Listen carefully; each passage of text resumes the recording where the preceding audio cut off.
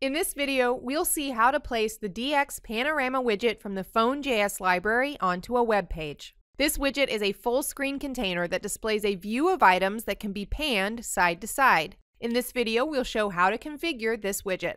I've already created a simple web page and added references to the following libraries: jQuery, Knockout, Globalize, and Phone.js.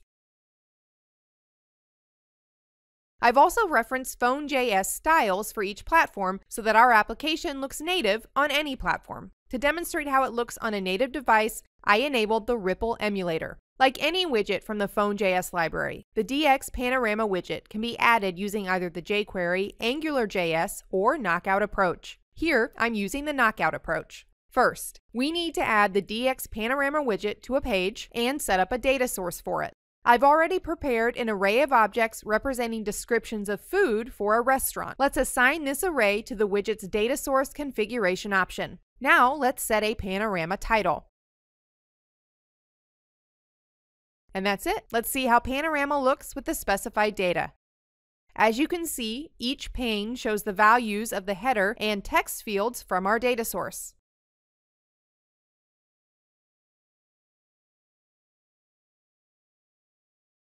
Let's add images to each pane. I'll use an array of objects that contain links to food images. Now I'll define the images field for each data source item.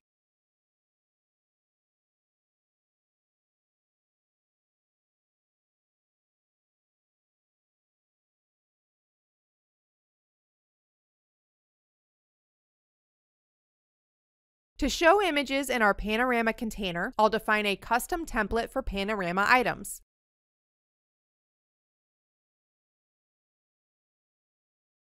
I'll add the IMG element and bind its src attribute to the src field of the item data source. To duplicate the image markup section for each entry in an array, we call the Knockout for each binding.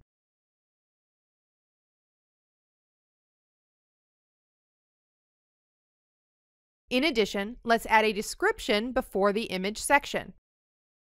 Alright, let's see the result. When you're at one item, you'll be able to see a little bit of the next item as well, a hint that there's more to be explored. When you reach the far side of the panorama, you can keep going to wrap around to the beginning again, saving time.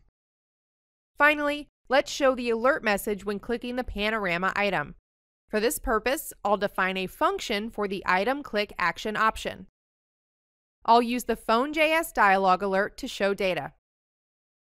To access the current item object, use the item data field of the function's parameter.